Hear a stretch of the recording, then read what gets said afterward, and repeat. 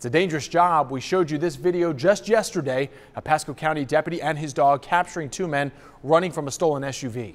New at 6, ABC Action News reporter Carson Chambers shows us the donation that will help a different Bay Area Sheriff's Office protect their four-legged partners. These vests are expensive, $800 for one of them, but they are custom fitted for each dog. This is my community. That's it. Lisa Sisson keeps people cool for a living. She owns Knight's Air Conditioning in Riverview. I made a phone call, he provided the measurements, and I provided a credit card. She donated the money for 5 new body armor vests for the youngest canines at the Hillsborough County Sheriff's Office.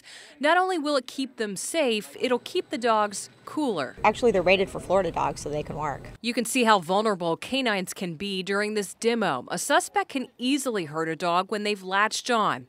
The sheriff says Sisson stepped up after she saw a news story air that showed canines in pursuit without vests. It would be almost impossible budget-wise to purchase a vest for a younger dog. Now Gus, Gunner, Caesar, Tebow, and Tonto will be protected just like their partners. We don't have the budget for it.